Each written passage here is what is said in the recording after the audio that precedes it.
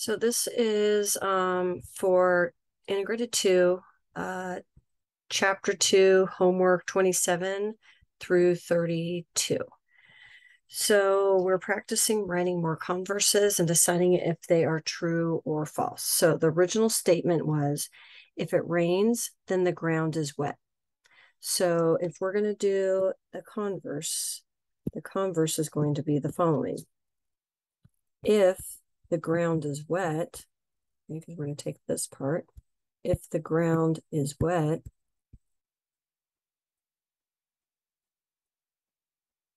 then, and then I'm going to take this part here, it is raining.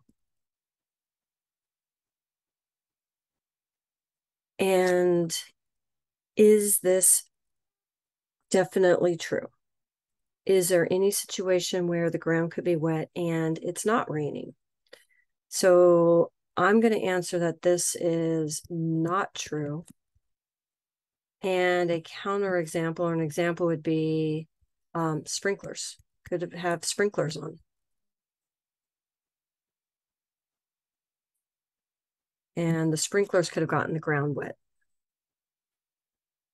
On letter B, if a polygon is a square, then it is a rectangle. Okay, so I'm going to be switching that with that. So if a polygon is a rectangle, so we're going to use the word polygon because we're talking about a type of shape. So if a polygon is a rectangle, then it is a square.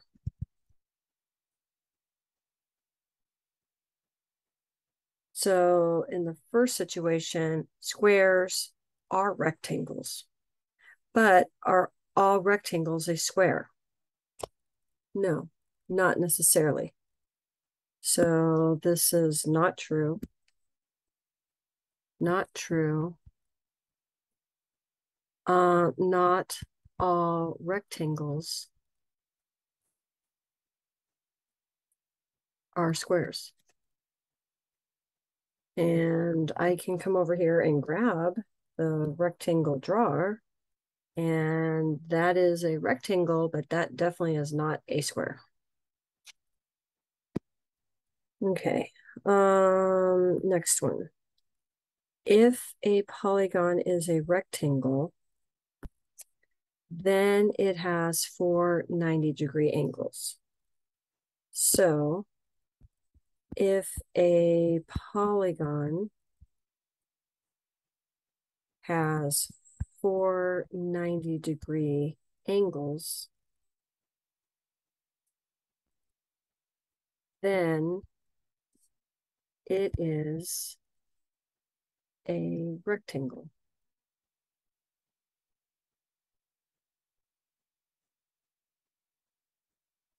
So if a polygon has 4 90-degree angles, then it is a rectangle. Now, for this, you might want to say, yes, it's true, because a rectangle does have 4 90-degree angles, but I'm going to say this is not true because it didn't say that it only had 4 90-degree angles. It could have more angles. So not true. Could have more than 4 angles. And that would make it definitely not a rectangle. The next one, if a polygon has 3 angles, then it is a triangle. So if a polygon is a triangle,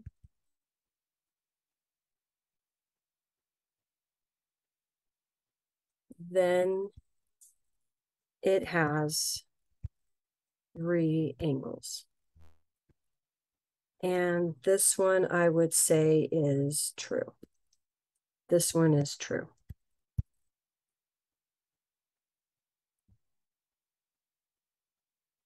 On the last one of these, if two lines intersect, then vertical angles are congruent. So if vertical angles are congruent,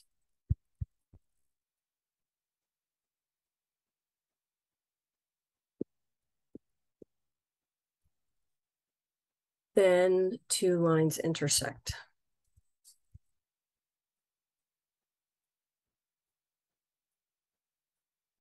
And that is also going to be true because that's how we form vertical angles. We have two lines intersecting, they form the vertical angles, and those vertical angles are congruent. So that is going to be true. Okay, next section. We're solving for x. And we want to look and see if we notice anything. So something that there's different ways you can go about doing this. If I was looking at this triangle right here, okay, this triangle. So I know the angles in a triangle have to add to 180 degrees. So in this situation, I basically have 180 minus 35 minus 75. And when I take 180 minus 35 minus 75, I end up getting 70 degrees. So this is going to be 70 degrees. Now, if I add these two angles together, okay, so this up here was because of triangle angle sum. This is because these are a linear pair. They have to add to 180. So basically, I know if I take 180 minus 70, I'm going to get 110 degrees. So that x is going to be 110 degrees.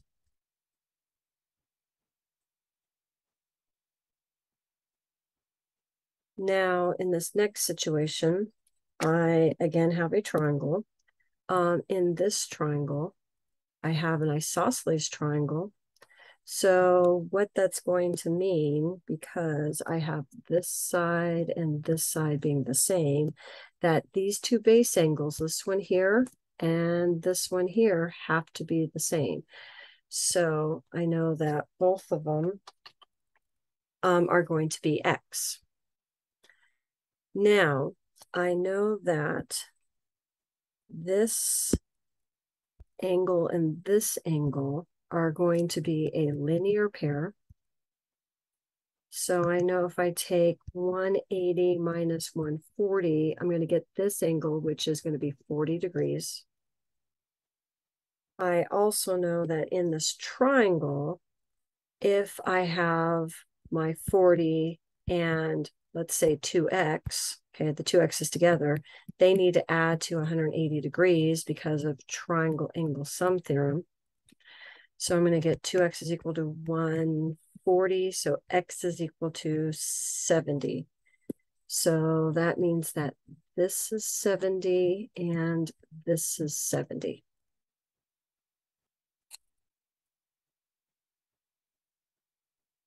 In this next situation, I again know I have a linear pair.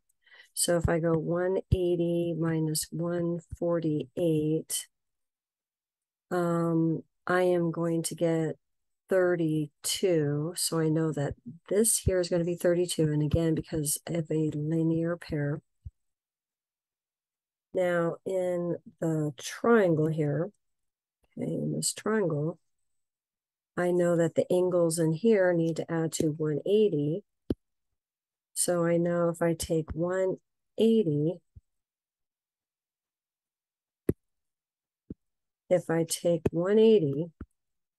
minus 100, which is going to be 80, minus 32, that is going to give me my x.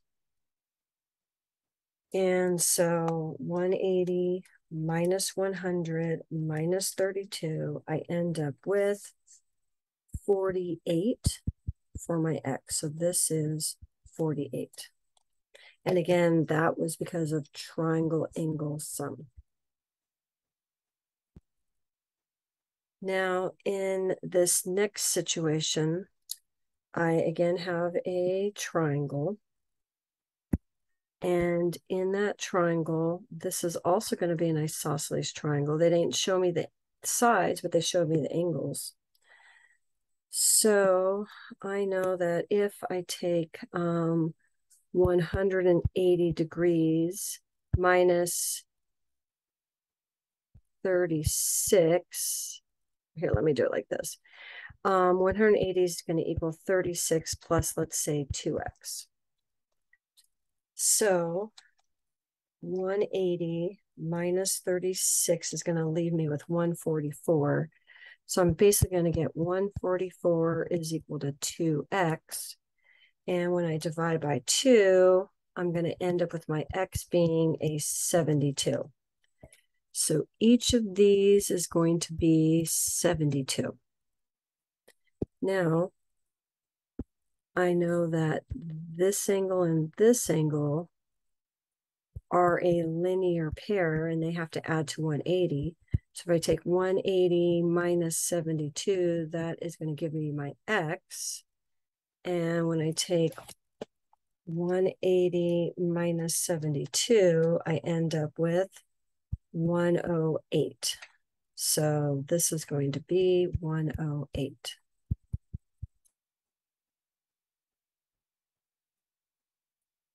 Okay, so now, after solving for x in the diagrams in problems 2-28, Jerome thinks he sees a pattern. He notices that the measure of an exterior angle, the angle formed by extending a side of a triangle, is related to the two angles of the triangle. Do you see the pattern? So let's take a look here. So what I'm looking at is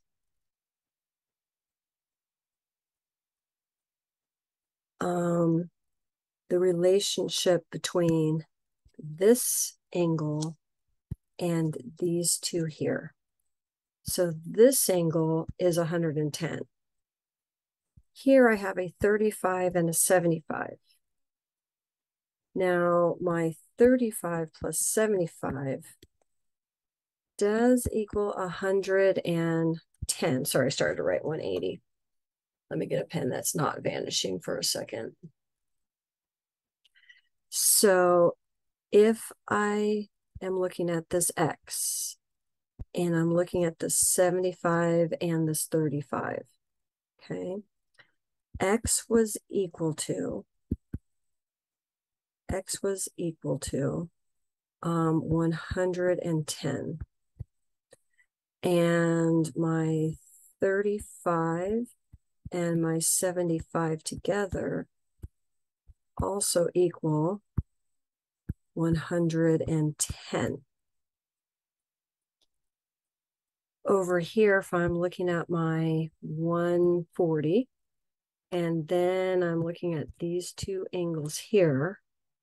So my angle here was 140, and then my two angles 70 and 70, my two remote ones, did end up adding to 140. If I'm looking at this 148, and then I'm looking at this angle and this angle, my 48 and my 100 add to 148. If I look at this 108 and I look at this one and this one, so I'm going to take a 72 and a 36 and add those up, I am going to get a 108. So in each of these situations, if I take the exterior angle, and in the triangle, I take the two furthest angles, not the one that's next to it, these together add up to the same thing as this. And it makes sense because this x and this angle 70 here have to add to 180 because they form a line. But these two also have to add with the 70 to get a 180 because they form a triangle.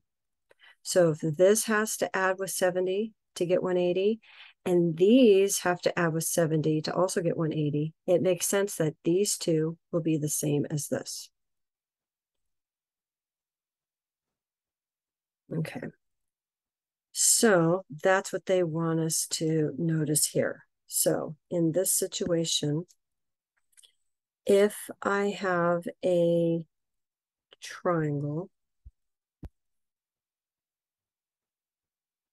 let's say I have this angle X, and let's call this one A, B, and C. Okay, so this angle X is going to be our exterior angle. And this angle B and C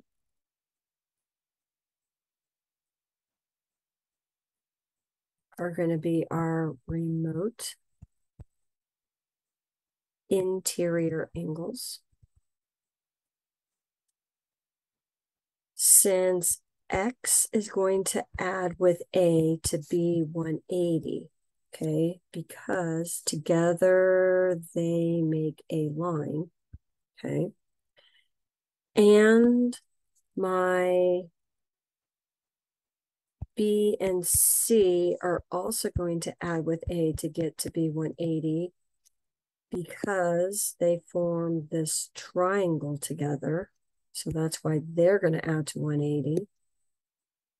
Then what has to be true is this X and this B plus C have to be the same. So X is going to equal the sum of B plus C. The exterior angle is going to equal the sum of the two remote interior angles.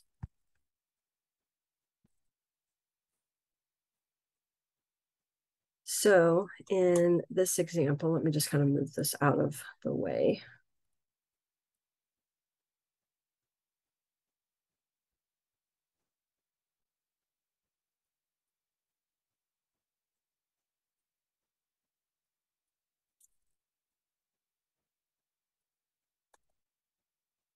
And let me see if I can move this.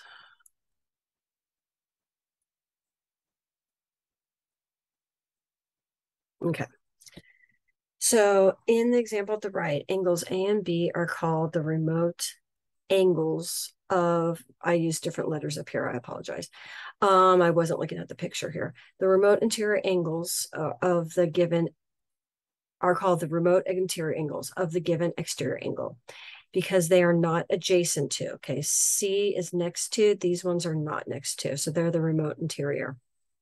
So write a conjecture between the measures of the angles, the interior angles and the exterior angles. Okay, the measure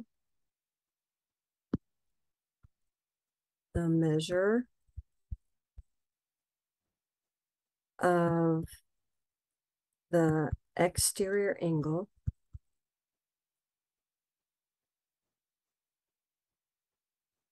and I'll call it X, is equal to the sum of the two remote interior angles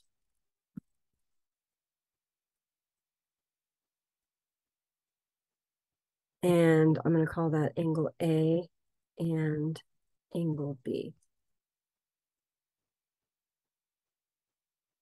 So in this case, x is going to equal a plus b. Prove that the conjecture you wrote in part B is true for all triangles. Your proof can be written in any form as long as convincing and provides reasons for all statements. Okay, so for this, I'm going to be using the diagram that they have there. And so the first thing I'm going to say is that A plus B plus C is equal to 180 degrees. And the reason I'm going to say is triangle angle sum theorem. I am also going to say that x plus c is equal to 180 degrees. And I'm going to say that because definition of linear pair.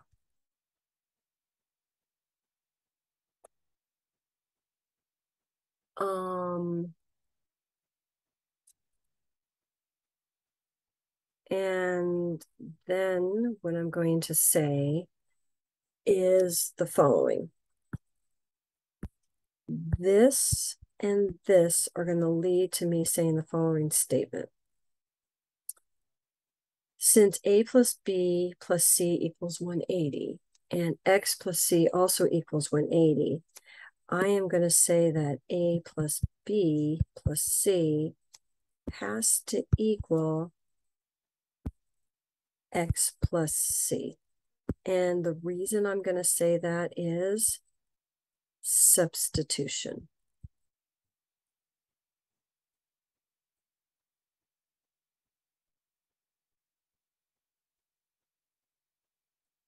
And then the next thing I'm going to say is that that is going to lead to a plus b is equal to c.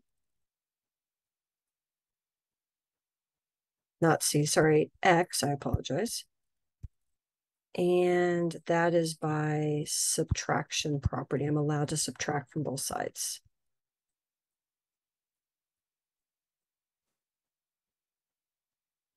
And then I've made the proof.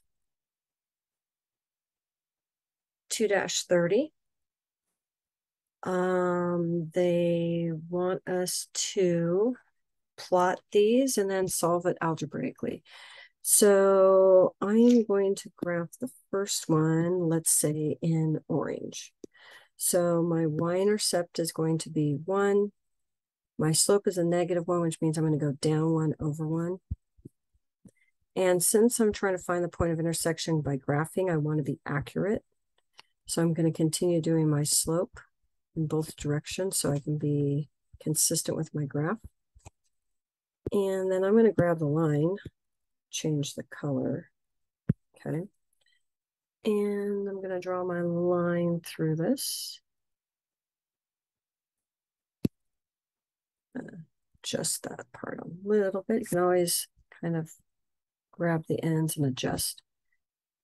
And there's that line. Now let me do the other one in, let's say, this purple color. So I'm going to start at 7. 1, 2, 3, 4, 5, 6, 7. This has a slope of 2, so up 2 over 1. And then I'm going to continue going down 2, left 1. You see it meets right there.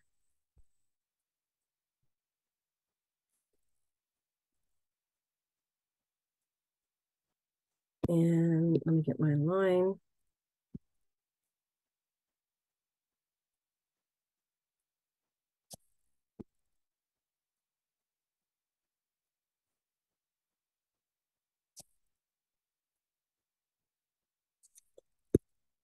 And then if I'm trying to see where they cross at this point here, which is going to be -2, 1, 2, 3.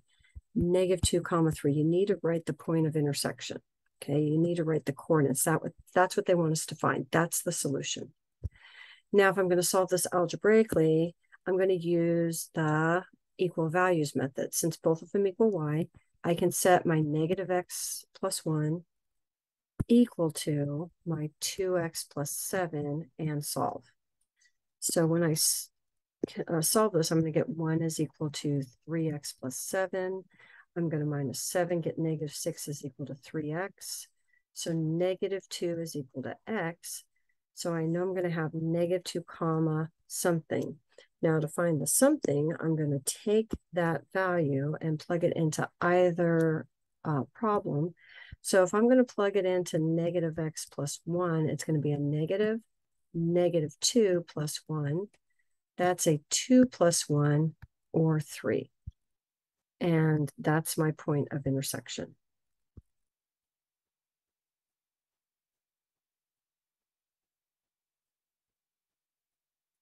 Now on 2-31,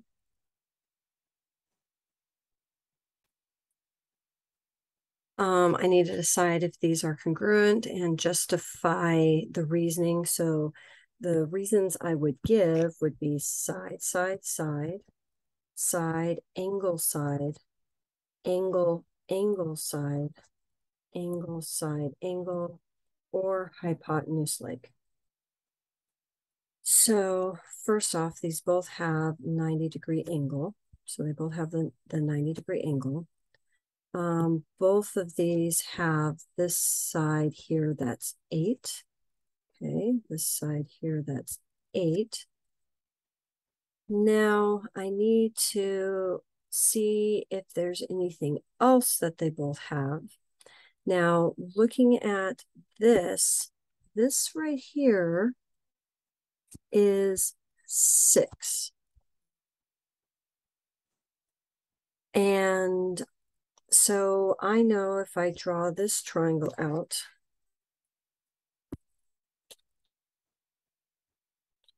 right now I have a 6 here and 8 here, and I can do Pythagorean to find the hypotenuse. So I go 6 squared plus 8 squared equals, let's say, c squared. 36 plus 64 equals c squared. So I'm going to get 100 is equal to c squared, or the square root of 100 is 10. So this is going to be 10. Some of us might recognize this as a 6, 8, 10, or 3, 4, 5 right triangle.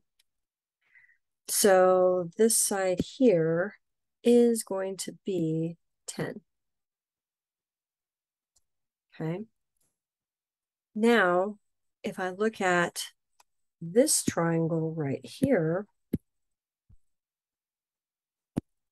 this triangle right here, that triangle has the 8 as a leg, like the other triangle does. Okay. Like this green triangle does. Okay. To kind of color code these. And then this side here of this is going to be a 6 plus a 4. So that is going to be 10. So I have hypotenuse leg if I'm using this, the 8 and the 6.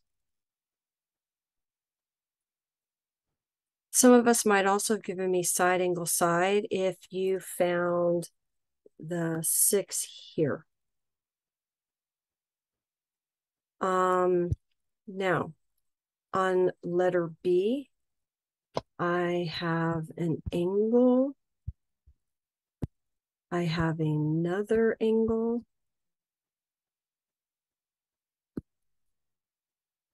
And I have this side here and this side here. So that is going to be congruent. It's going to be congruent by angle, angle, side. Angle, angle, side. It's not angle, side, angle because I have this angle, I have the side, but I don't know that angle. That would have been angle, side, angle.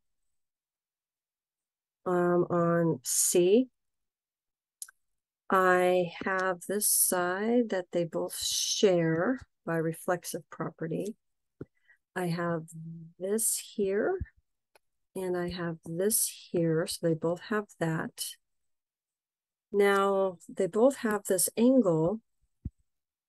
So at first it looks like they would be the same, but I have to be careful because in this triangle, let's say this blue triangle here versus this purple triangle here, in the blue triangle, I would have angle side side, which is not a congruency. And in the other one, I would also have angle side side. Now, in both cases, the angles are not in the right spot, but again, side side angle is not congruent. Okay, so that's not going to be congruent. The things are not in the same spot either. For the next one, I do have this that they share. So they share this side. And I have this side in this triangle, and I have this side in this triangle. And I have the angle in between the blue and the red, and I have in between the blue and the red. So this is going to be congruent by side, angle, side. And diamond problems. So remember, the top we're trying to multiply, the bottom we're trying to add. So this is going to be a 28 and a negative 11. I want to multiply to a negative 12 and add to a 4. So that's going to be a 6 and a negative 2. I need it to multiply to a negative 8. So half of what gives me negative 8? Well, that's going to be a negative 16. And then when I add these, oops, I am going to get, when I add these, a negative 15 and a half. Now I'm going to multiply these fractions. When I multiply fractions, top with top, bottom with bottom, so that's going to be a 1/10. Now when I add them, I need common denominators. So if I have a 1/2 plus a 1/5, my common denominator is going to be 10. So the first one, I would multiply top and bottom by 5, and I get a 5/10. The second one, I multiply top and bottom by 2, and I get a 2/10. And so my final answer is going to be 7/10.